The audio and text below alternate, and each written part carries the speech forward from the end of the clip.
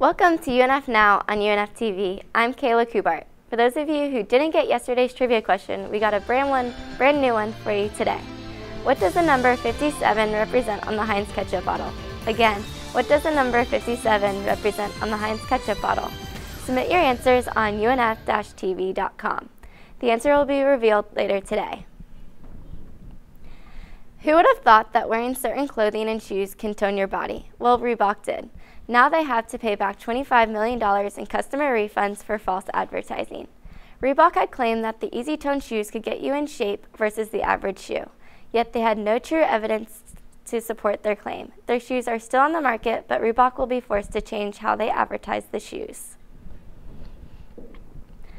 Apple will be receiving some competition on November 17th. 4 new Kindle devices by Amazon were introduced yesterday that will be giving Apple's iPad 2 a run for their money.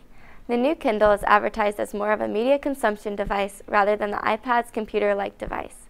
The biggest perk to the Kindle is how cheap they are. The iPad is around $500, whereas the most expensive of the 4 Kindles is $199. It is also lighter and more wireless than other devices. You don't even need a USB cable to connect to a computer. This is either going to cause Apple to lower the price of the iPad 2 or create a new version of the iPad. Either way, it's a win-win for customers. We should be expecting a bit of cool down this week. Let's see if it will happen today on the UNF Now Weather Report.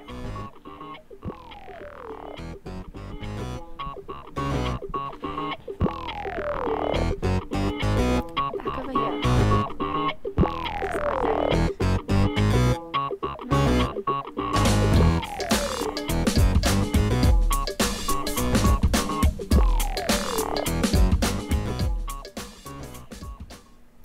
Next Monday kicks off Mental Health Week at UNF.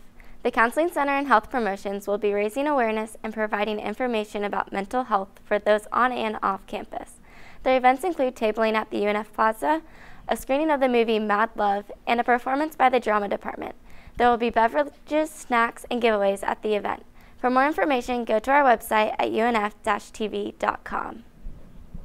Let's check in on a big announcement from the Sharks and the rest of our sporting news with the UNF Now Sports Report.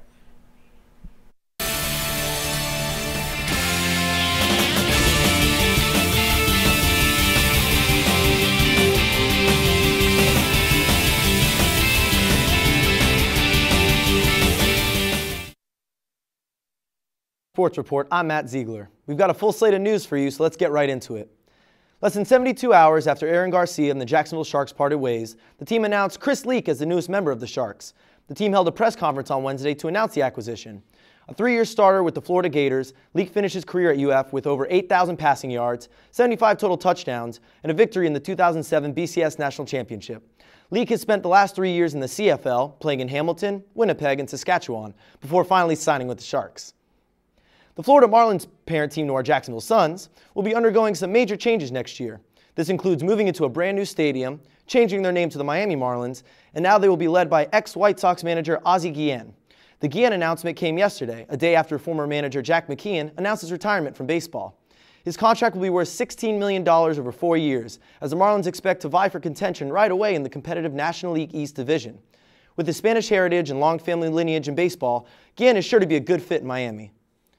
The men's soccer team will be on the road tonight, facing off against Mercer at 7 o'clock. Having lost 6 in a row, the team looks to rebound tonight in their first conference game against a tough opponent. With some solid play in the coming weeks, the team can still make a solid run in the A-Sun tournament, which doesn't begin until November. So if you see any soccer players around campus, wish them good luck and give them a good swoop. Senior Aaron Nixon of the women's cross-country team has been named the Atlantic Sun Conference Runner of the Week for her performance in last weekend's seminal invitational meet. Nixon finished 4th among 164 runners to lead the Ospreys to their second consecutive first-place finish.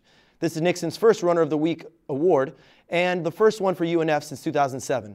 Nixon and the conference-leading Ospreys head to Titusville for the FLRunners.com meet tomorrow night. So, Kayla, what are you doing this weekend? Probably watching the big game. Which one? The Florida-Alabama game. Oh, you're a Florida fan? Yes, I am. No way. Well, good luck. Go Gators. That's right. Well, thank you for tuning in, and don't forget to go on unf-tv.com and answer our question of the day. That question again is, what does the number 57 represent on the Heinz ketchup bottle? Have a great day, UNF.